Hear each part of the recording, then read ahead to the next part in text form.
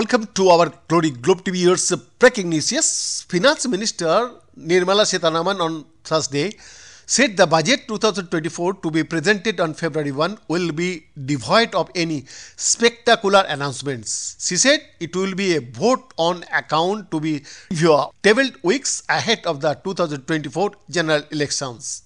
She said the budget will only be tabled for the expenditure of the government till a new government is formed after the 2024 general elections.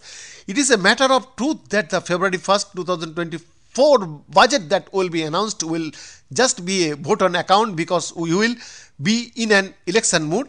So the budget that the government presents will just be to meet the expenditure of the government till a new government comes to a play, she said.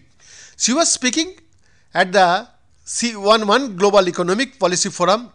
She said the country will be in election mood. The budget will be called vote on account. The new government will present its own budget.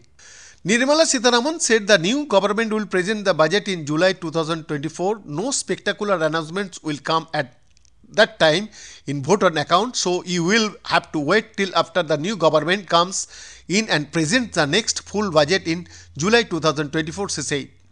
Nirmala Sitharaman became the finance minister on May 31st, 2019. She is India's first full-time female finance minister. She presented her first budget on July 5th, 2019. Behind the report, Glory Globe TV, Delhi, Bharat.